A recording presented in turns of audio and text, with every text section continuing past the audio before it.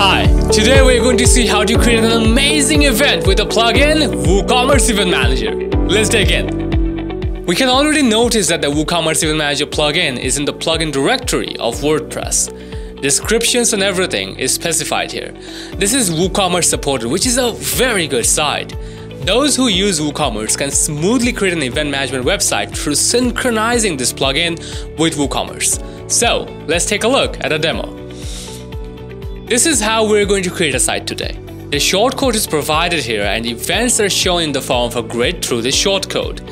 There are other styles as well, and today we're going to look into every single detail. There is a section of their documentation that addresses installation, setup, how to create a new event, and everything that's relevant. So, let's begin.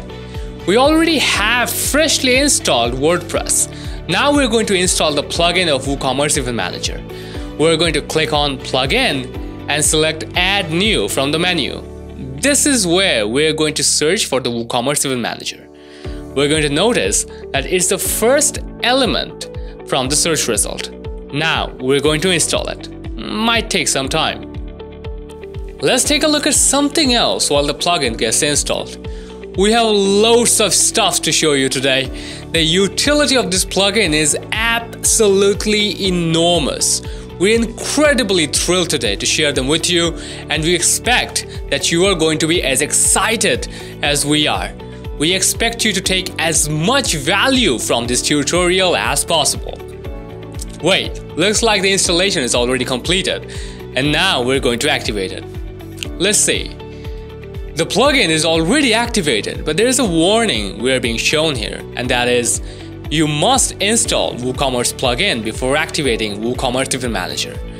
Alright, what it says is, since the plugin is WooCommerce dependent, this message is telling us to install WooCommerce. WooCommerce is already installed, we only need to activate it.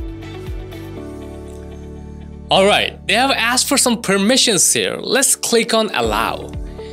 So as soon as the installation is completed, we're going to notice some changes in the menu. One of them is the addition of events, which addresses all events, add new events, category, organizer, welcome, status, etc. Let's take a look at what's on the welcome page. We can see there are some extra add-ons, and the list of add-ons is shown here. There's another page called status. Let's take a look at what's that about. We notice that everything is alright here except for two things. There are errors corresponding with email from name and email from address. We're going to deal with this through the page of WooCommerce event setting. The page has a segment called email settings. We're going to fill them up with necessary details and we should be good to go. Let's check status again. So we can see every element on the page is green, which means everything is okay now. Alright, right now we don't have any events. To create a new event, we can either click Add New Events from the top of the page or from the menu on the left hand side. We're going to create an event of reunion where everyone's going to register to book for their seats. In this case, what we're going to do is we're going to fill the spaces for the title of the event and description of the event. We already have determined the title and description of the event, so we're going to paste them on the corresponding boxes. Now, we can notice there is another menu as well that addresses event venue or location, ticket pricing, date and time, settings, rich text, frequently asked questions, FAQ, day-wise details, and email text. On the right hand side, we can spot event category, event organizer, event feature image, template, and event list thumbnail. We are going to look at all of them one by one. Alright, so far we have given a name to the event and provided a description to the event. Now we're going to categorize the event based on what type of event this is. Since it's a reunion, we're going to click on Add New Category, type Reunion, and there we have it. The event is now categorized as such. Let's come to the event organizer now that addresses who are the organizers of the event. What we're going to do is we're going to click on Add New Organizer and input the name of the organizers of the event one by one. Now we're going to Event Feature Image. I believe we all are more or less familiar with the concept. What we are going to do is, we're going to select an image that represents the event we are creating. Alright, now we're done with providing relevant information. Now, we're going to take a look at venue or location. We can spot an option called Location Source. We have a choice to either manually input the event details here, or we can select a predetermined location of the organizers. To use Organizer from this drop-down menu, we will need to determine a location for the organizers, and for that, we'll need to click on Organizer on the left-hand side under Events and fill up the boxes that correspond with the location. Now that we have filled them all up, the location we have just entered will now represent the location of the organizers, that is Mage People in this case. Now, take a close look. When we select Organizer from this drop-down menu, we notice that the empty boxes that were there when event details were selected suddenly vanished. And that is because the system now already knows the address of the organizers, since we have just inputted them for organizers under the segment of events. And as mentioned previously, if we want to manually input the address of the event, that's possible too. Now, there is a checkbox for Show Google Map that we'll need to click if we want the Google Map to appear with the event. In this case, we want the map to appear with our event, and so we tick off the box. Sounds good? Let's move on. Let's come to the segment of ticket and pricing. Before going after it, let's take a look at the types of tickets we are offering. We're noticing from the text pad that we had already planned that we are going to offer 3 types of tickets: adult, child, couple, and the prices are 500, 200, and 950 units of currency respectively. Now we're going to add them up. On the ticket, we're going to type adult. Under price, we're typing 500. And under available, we're going to set the highest number of adults who can participate in the event. Let's say it's 1000 in this case. There are a couple of more boxes where the date and time of when the sale of the tickets is going to end need to be specified. And under quantity box, which indicates which type of box you want the user to use while they're filling up the form from their end. In this case, we're going to select input box. Similarly, we're going to add other types of tickets as well. For the ticket type of child, we're inputting the type, the price, availability of seats, and selecting input box. For the ticket type of couple, we're inputting the type, the price, availability of seats, and selecting input box. Done. There's another segment naming Extra Service Area, and the space asks us to specify if we are going to provide any merchandise.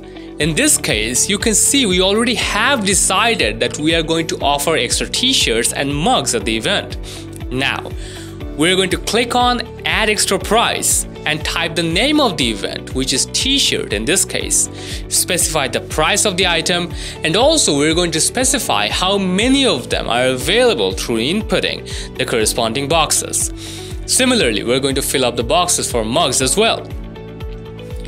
The next tab is Date and Time, which allows us to specify the day the event is planned to take place, the time the event is going to take place, and also when the event is planned to be concluded.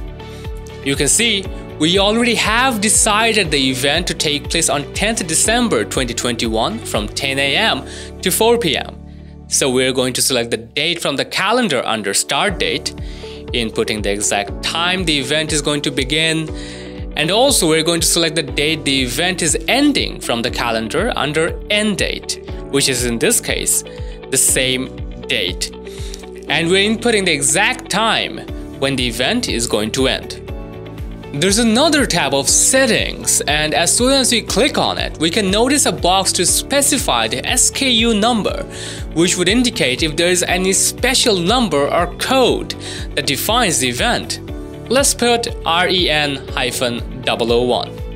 The next 2 options are there to specify if one can register or not, or whether one is shown the number of available seats. there is another option to particularize if the event is virtual or not. Now, we can spot another option, member-only event, which if turned on, then only those who are the registered members of the site will be eligible to buy the tickets. From turning it on, we can notice multiple options from the drop-down menu. One of them is for any logged-in user. Now, if we had selected this option, this would only allow anyone logged in to buy the tickets for the event or notice it. If we had selected customer, this would only allow a logged-in customer to be aware of the event. In this case, we're deciding not to turn it on because we want anyone to be the part of the event. Let's visit rich text. This is related to search engine optimization and Google schema. Schema clarifies to the search engine what your page is all about. Later, search engines can interpret this information available on your web page so they can display relevant results to users based on search queries. For the time being, we are letting it be as it is. Then, frequently asked questions, FAQ. The name basically speaks for itself. We can add frequently asked questions to our event by clicking on Add New FAQ, where title is designated for the question and content corresponds to the answer. We can add multiple FAQs if we want. Now, let's take a look at day-wise details, and this is where we can specify what is going to take place throughout the event. Clicking on Add New Days, we can see two boxes popping up to be filled up. For example, we can type that the event is planned to begin at 10 o'clock in the morning under title and describe what's planned to take place from then on in the box of content. Similarly, we can add more details for lunch hours and what's planned to take place from then on, and we can also add details regarding the closing of the event. Below this tab is email text.